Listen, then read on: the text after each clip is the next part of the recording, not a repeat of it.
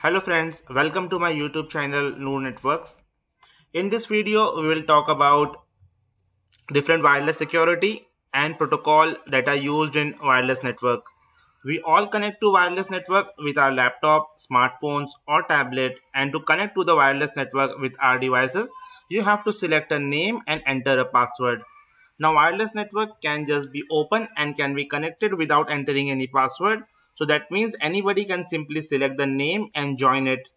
However, in today's world, in majority of cases, Wi-Fi will be secured and requires a password to connect. Now, there are several different protocols that are being used for securing a Wi-Fi network. So let's start with the secure protocol WEP, Wired Equivalent Privacy.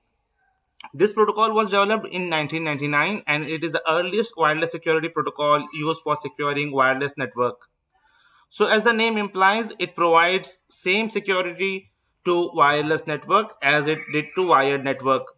This didn't work long because it was found that 40-bit encryption key that WEP used was vulnerable and not secured, and that's why it was easily hackable. So that's why today WEP is no longer used, and even modern router now don't even have an option for WEP anymore. So better secured protocol was needed for wireless network, and that brings the WPA. WPA stands for Wi-Fi Protected Access. WPA is another wireless security protocol that was developed to overcome the limitation of WEP.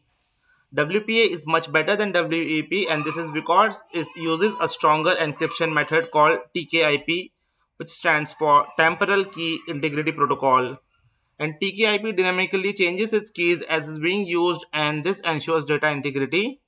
Even though WPA is more secure than WEP, then to today WPA is outdated because TKIP does have some known vulnerability that brings us to WPA2. WPA2 was developed to provide even stronger security than WPA, and it does by acquiring the use of stronger encryption method, while WPA uses TKIP for encryption, which is known to have some limitation. WPA2 uses AES, asymmetric encryption algorithm, which makes it strong enough to resist a brute force attack. So now when you log into the Wi-Fi configuration page and you go to the Wi-Fi security setting, you can find different security protocols to choose and protect your Wi-Fi network. So here on the left side of the screen, I have kept an example from an old router, and you can see WEP, WPA and WPA2 protocols that we discussed. Since this router is old and still has WEP option, however the new router on the right side is the latest one, won't even have option as WEP because WEP is weak and outdated and is no longer used. You can notice that both this router has both the options WPA plus WPA2 or even WPA WPA2 mix mode. So basically this option enables WPA and WPA2 at the same time, so it will use both TKIP and AES security. Now the reason for this option is for compatibility purpose, because some old devices prior to 2006 may not be compatible with using AES encryption, which is used by WPA2. And so these old devices will connect to an older WPA2 protocol, but at the same modern devices will connect to WPA2. Now here question arises, why not just choose the mixed option all the time, since it is most compatible to all the devices? Well, you can do this, but the problem is in addition to using AES, it is also using TKIP. Since TKIP is not strong as AES, you will make your network more vulnerable and weak.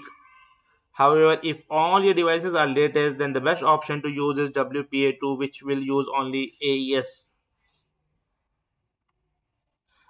Now, the generation of a wireless network is WPA3. WPA3 was introduced in the year 2018, and according to the official website www.wifi.org, WPA3 provides cutting-edge security protocols to the market. It adds new features to simplify Wi-Fi security and enable most robust authentication.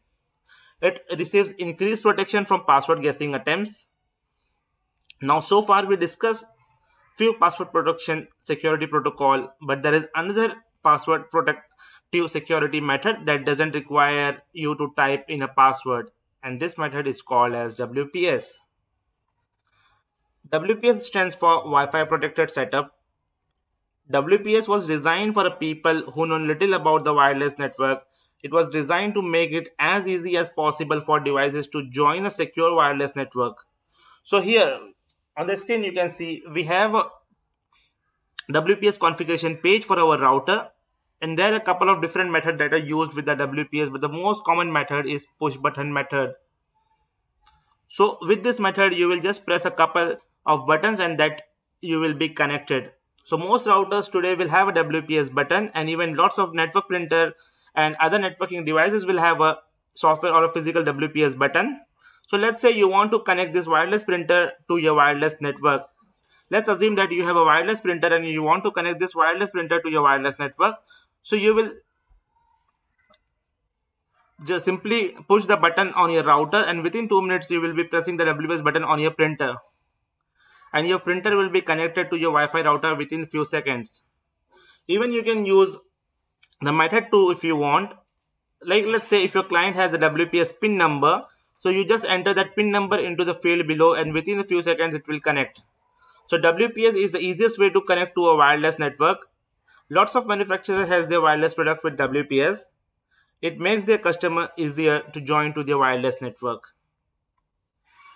There is one more method called as access control, and in some router it is also called as a MAC filtering. And using this option you can either allow or block devices from joining your network. Every network adapter has a MAC address. MAC address is a hexadecimal number that uniquely identifies each device on a network. Using access control, you can either allow or block access by using device MAC address. When a device is blocked, it will only be able to get an IP address from a router, but won't be able to communicate with any other device, or nor will be able to connect to an internet. So access control is just additional layer of security in addition to your Wi-Fi password. So my friends, today we understood about the WEP, WPA2, WPA and other security protocols and encryption techniques, and along with the limitation why the another protocol was introduced, what were the limitation of the previous one. If you have any doubts, please feel free to comment me in the comment box. Thank you so much for watching my videos. If you like my video, please do share with your friends and subscribe to my YouTube channel. See you in the next video.